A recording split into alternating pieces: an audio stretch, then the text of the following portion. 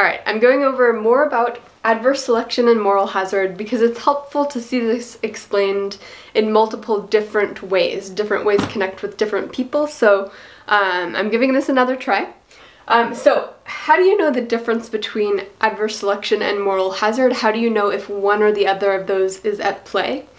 And really, so the biggest questions you want to ask up front are, with adverse selection, are there certain types of people who are more or potentially less attracted to participate? And what does it mean to participate? That depends on the scenario. And with moral hazard, it's really about, are there certain behaviors that are incentivized? So, of course, moral hazard is about, are we talking about behaviors? And adverse selection is, are we talking about the inherent type of person? And they would be that type whether or not there was a situation with adverse selection and moral hazard. It's really about types.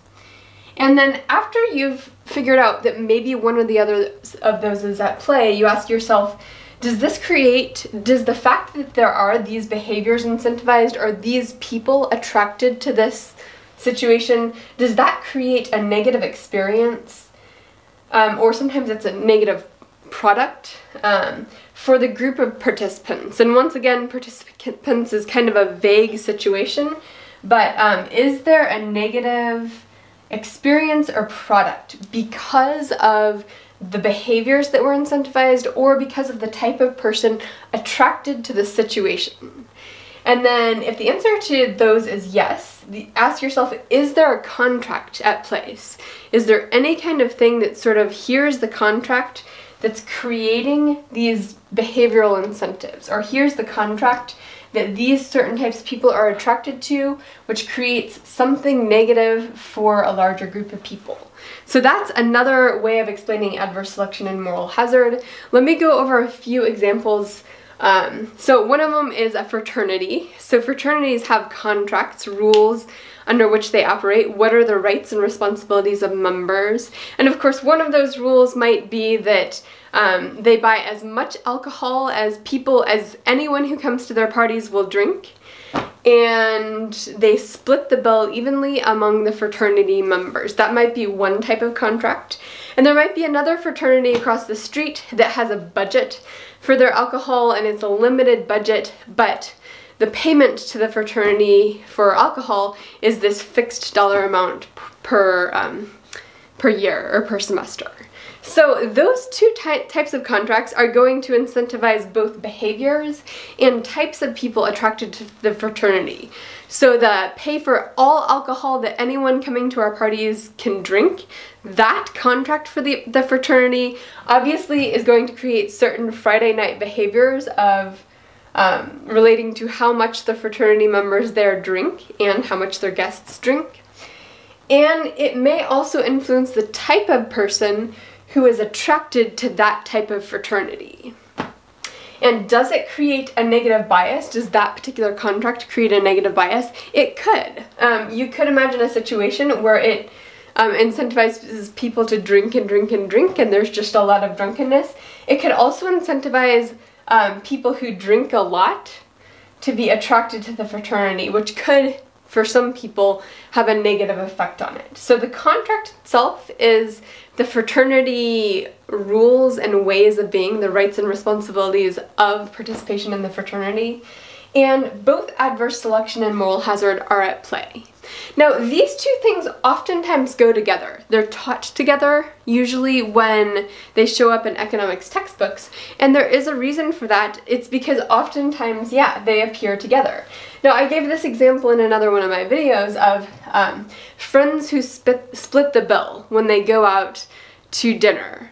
And I said this was an example of moral hazard because, of course, when you decide at the beginning of dinner that you're going to split the bill equally, that incentivizes certain behaviors that people will order fancier drinks, order more expensive meals, order more desserts than they would if they were paying exactly for what they bought. So it does create behavior incentives.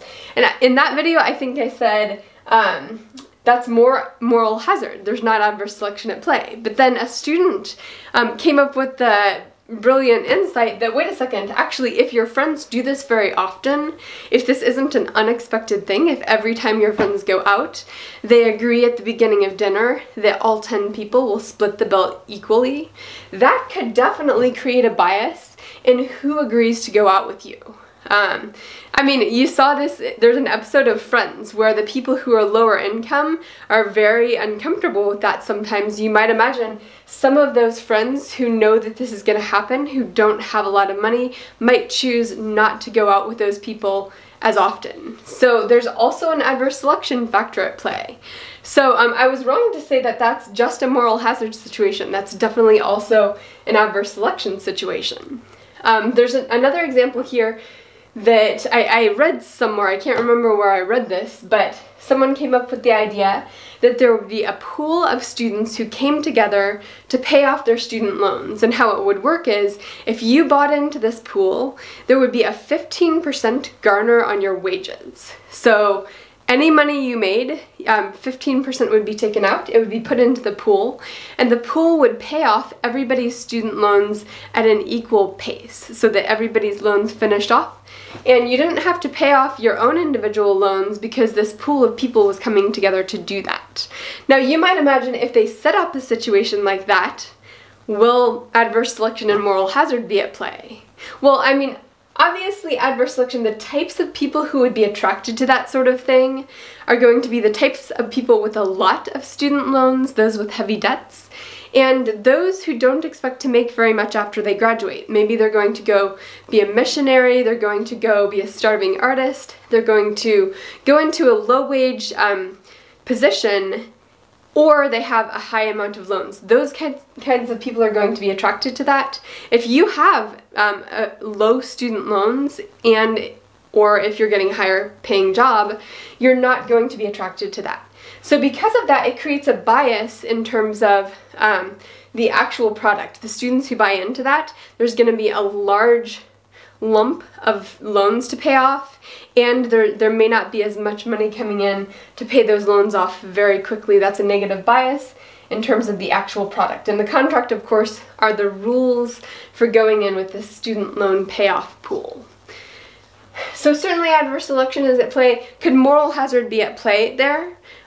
Yeah, maybe. It could be that if you're trying to decide between the starving artist job and the high-paying salary job, if you went into this loan, that would affect your behavior so that you choose the position that didn't make as much money. So this contract could influence both behavior and certainly would influence the types of people attracted to that contract. So that's just a little bit more information and a few more examples on adverse selection and moral hazard.